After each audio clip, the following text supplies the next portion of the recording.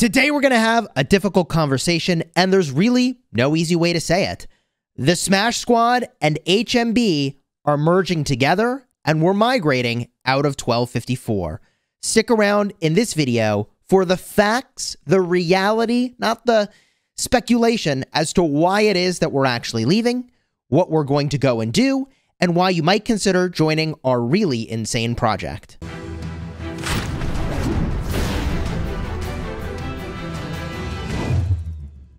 Hello, my friends, and welcome back. I'm Chisgule Gaming, and despite what you may hear or believe, I actually like to generally avoid drama, and migration being discussed in the middle of a KVK is generally a huge source of drama. Are your players and is the kingdom even going to perform, given that some number of players are planning to migrate already after this KVK is over? And so let me address that up front. And there's a lot we're going to talk about in this video, so consider using the timestamps in the description to navigate to whichever portion you're most interested in. Now, for those of you that are in the 365, 846 war camp, before you celebrate too heavily about the fact that we're migrating out of 1254, let's give you the context and give everyone the context that we're planning still to fight this KVK to the bitter end. And more than ever, we need to basically zero all our accounts to have a really great migration to the kingdom where we ultimately will go. And that kingdom is still to be determined. So for those of you thinking, oh man, 365 gets an easy win, Smash Squad is leaving.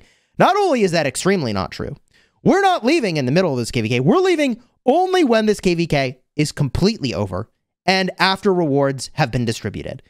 So there's no intention to leave mid KVK. Let me just be super upfront and clear about that, even though we do plan to migrate. So then why the heck are you announcing this before a big fight was happening? And there's a number of reasons why this migration is important, and I want to talk about that. But let's first talk about why the heck would you announce this before a pass opening, bro? And there's really two important factors. The first is, this is not going to change the outcome of the upcoming fight. There are no fair weather fans in 1254 that are like, oh, woe is me, leave the kingdom, I'm a sissy. Like, none of these people are left in 1254. You don't join 1254 to be a fair weather fan. That is just dumb. You only join 1254 under the creed of 1254, which is that all my troops will die. And I will remind you of this, by the way, by looking at the individual power rankings and Bunny's photo over here. The creed in 1254. English literature, I will die for honor. French literature, I will die for love. American literature, I will die for freedom. 1254 literature, I will die. All our troops are going to die this KVK. For people that want to join this big project that we're doing, you basically have to zero yourself, is what it is. Everybody's going to try and zero themselves. The only reason that might not happen is if somehow we win and didn't have enough fighting to get that done.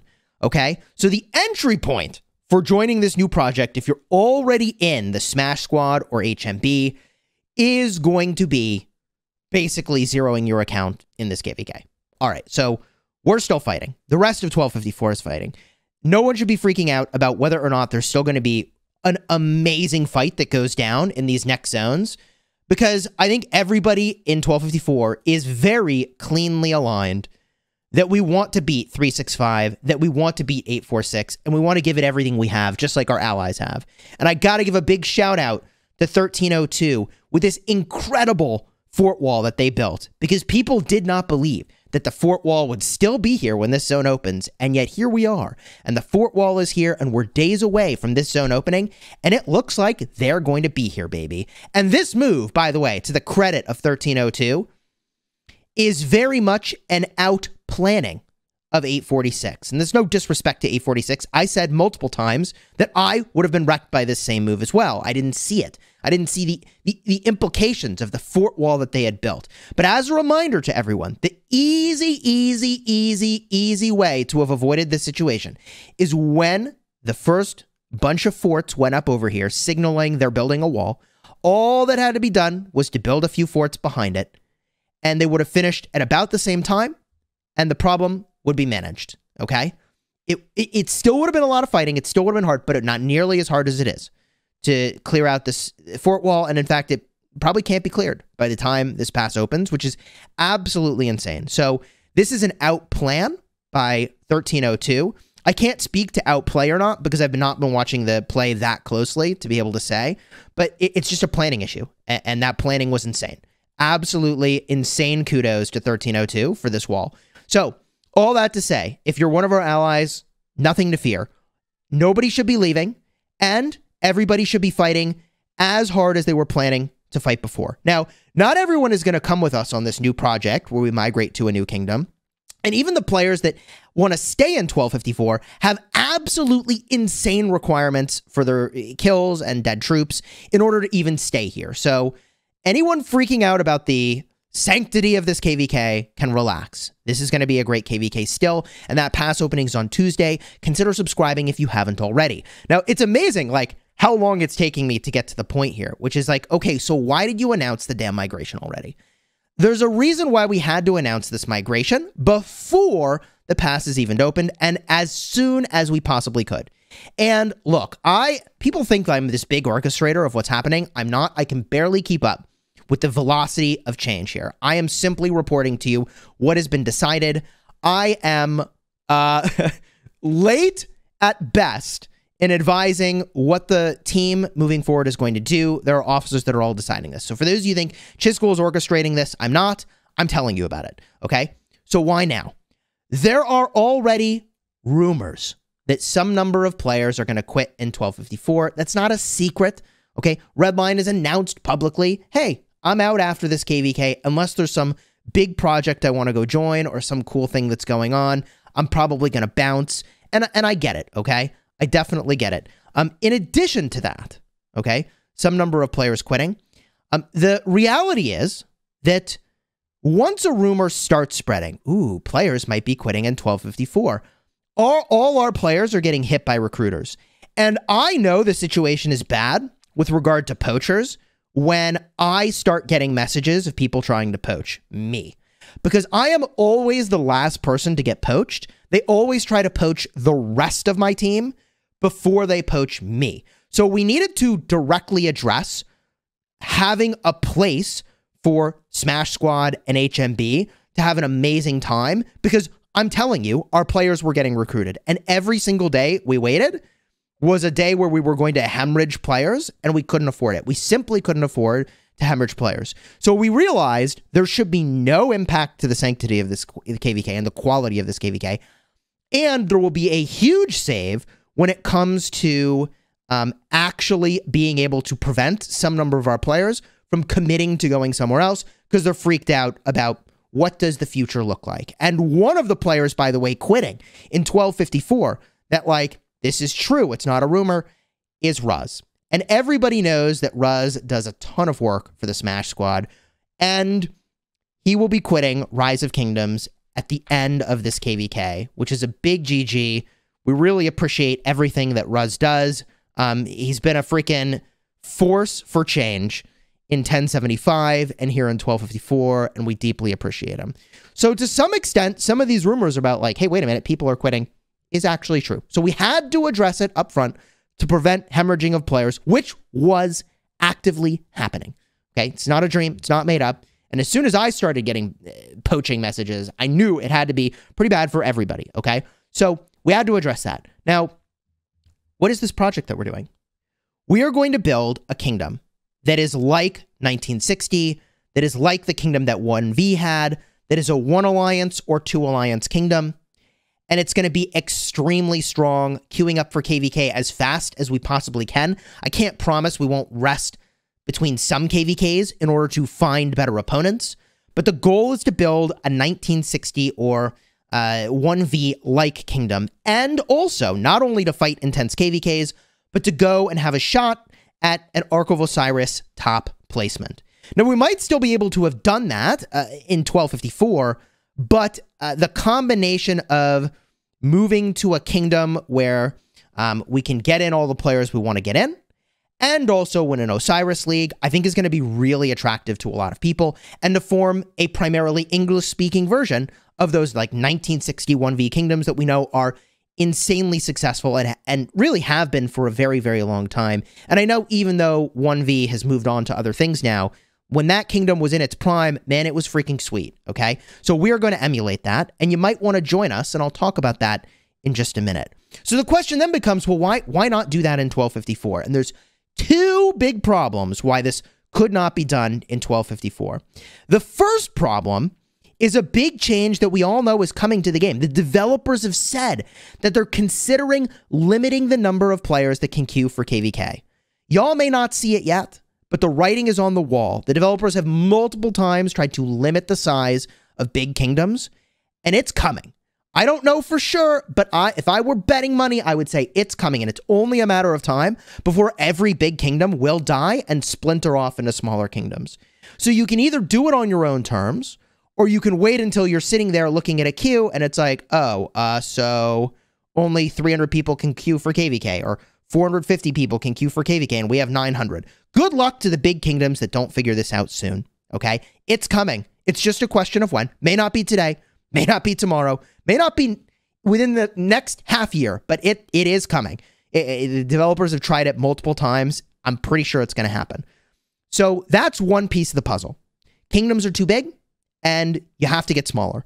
The second piece of the puzzle is that we have a problem, and it's not a coincidence I have power listed up on the screen here. The power in 1254 is insane. Why is that?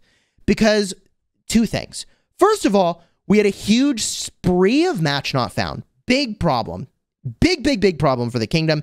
Developers looked at that very seriously. They're very seriously addressing that. The second problem is that we had a KVK against a bunch of kingdoms that ultimately decided, instead of taking the big fight, they would just sort of fight each other off to the side, do a little free-for-all thing, and then literally 1254 took every pass into Kingsland with the least fighting of any KVK we've ever done, probably in the history of 1254. That is a problem because we are an Imperium kingdom, okay? And the consequences of this may not be easy to understand, but allow me to explain it. Because we're an Imperium kingdom, it is critical that we kill off as many troops as we can, every single KVK, in order to subsequently get a migration into our kingdom, to leave this Imperium status, to migrate people into the kingdom. But when we fought these kingdoms in the past, I don't have to name them, y'all know who they are, or you don't, doesn't matter. When we fought those kingdoms and they decided to do their side fight instead of a main fight, it completely screwed 1254 migrations, basically for the rest of time. We gained so much power relative to all the other Imperiums, relative to what we could have gained or would have gained in other situations. We achieved escape velocity on being able to leave Imperium. Why does that matter? At the end of this KVK, to even begin to reshape our kingdom, players were going to have to delete tons of troops to even get any migration going at all. So we were all going to have to zero ourselves, and we were going to have to delete troops. It's just dumb, man. It's just dumb. So 1254 is already too big. Even after we splinter off with HMB and SW, you're still looking at probably either an Imperium or High A, especially after 1254 completes its own migration into the kingdom. So that's a part of the rationale for like, hey, in order to do one of these projects, we have to leave. And I think the future of the game is pointing to kingdoms getting smaller. And so that's why we ultimately had to announce, yeah, we're leaving. And that's why I think leaving, unfortunately, makes sense. Because I do really like a lot of the players in 1254. And I personally don't have any beef with any of the officers. I personally don't have any drama that's unaired between myself and any of the other members of the kingdom. And in fact, I am going to plug 1254 as a kingdom you should consider migrating to, even still, by sharing information in the description of this video. I'll talk about that more in just a bit. Because I have really enjoyed my time in 1254. It is far and away the strongest kingdom I've ever been in. It is far and away the most well-run kingdom I've ever been in. And it is far and away the best kingdom I've ever been in for really building and maintaining a fighter mindset. And that's not easy to do. So I have nothing but good things to say about 1254. So for those of you with the tinfoil hats, assuming that there's some drama between Chisgule and the kingdom, that simply isn't true. There is one other weirdness that I suppose we can talk about, and people have brought it to my attention, but I'm honestly not worried about it because it'd be really moronic to do this. But if we win KVK, it is possible that, you know, people pointed out to me, like, what if 1254 screws SW and HMB out of rewards and gives them no autarch testimonies, which is what you need to get the most important inscriptions in the game.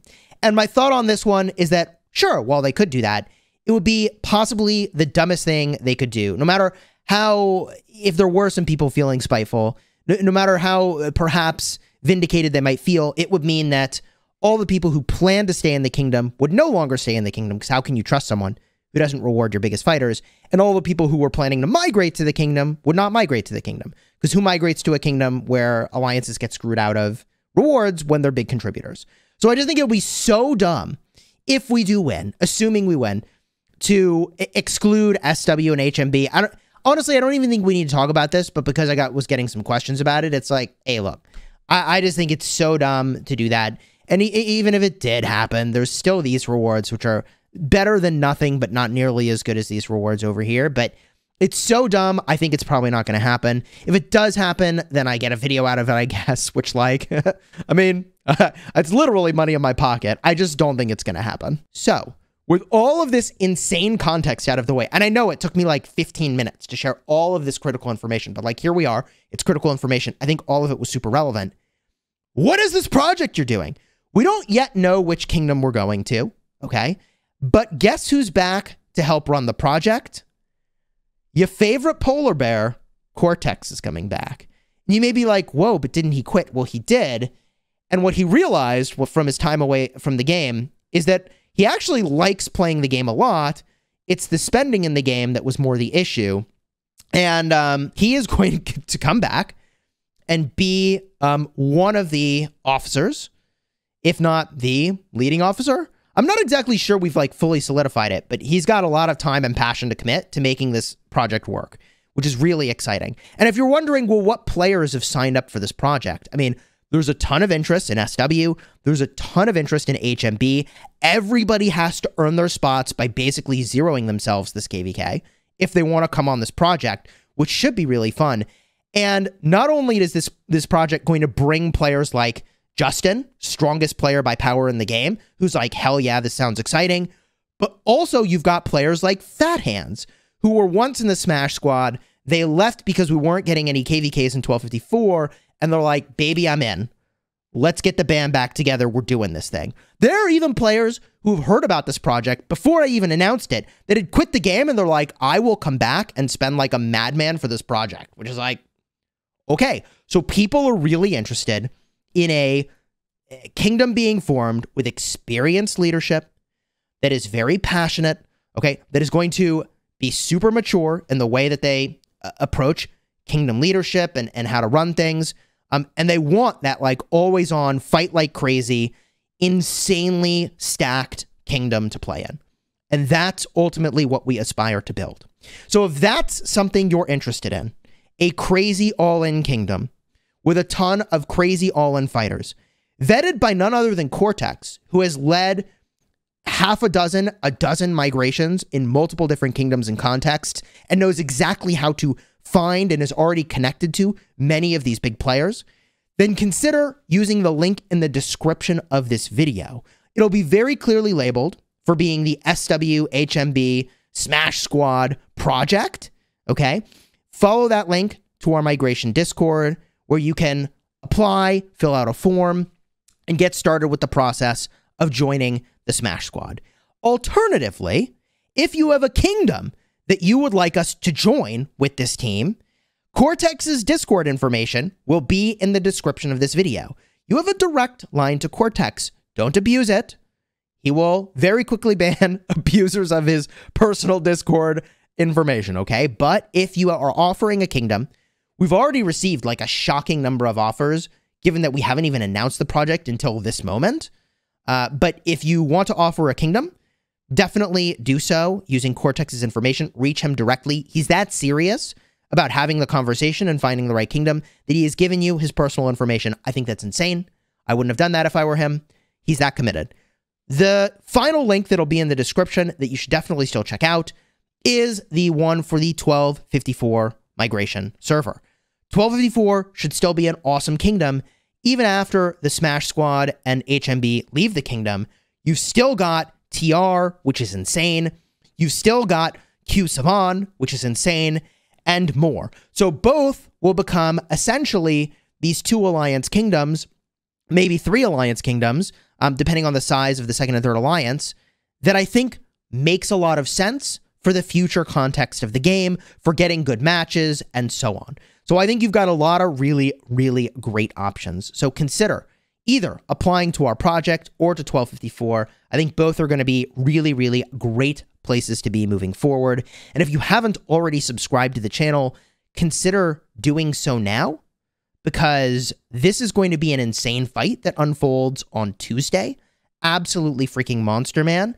Big shout out to 1302 for your holdout, and our allies in 525 for staying committed to clearing out this zone and fighting, I mean, nonstop, right? I appreciate you, and we look forward to joining you and zeroing ourselves, if necessary, in this upcoming zone.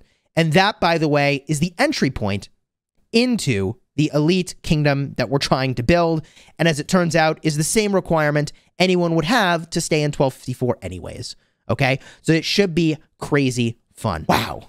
I mean, it's insane. I do need to give a couple more shout-outs also to Chisgule and Peace, who are helping run this big project that we're doing. Thank you for your leadership. I appreciate you. Big thank you to Ruz and Cortex and the many other people that are helping run the show in both 1254 in general and also for this new project. I think it's going to be really insane, and you're not going to want to miss it. Whew! What a video to make, man. If you're looking for some entertainment, something a little more low-key, relaxed, a little bit more slash popcorn, okay, consider checking out the cards in the end screen that showcase the updates that led us to this point where this insane fort wall has been built.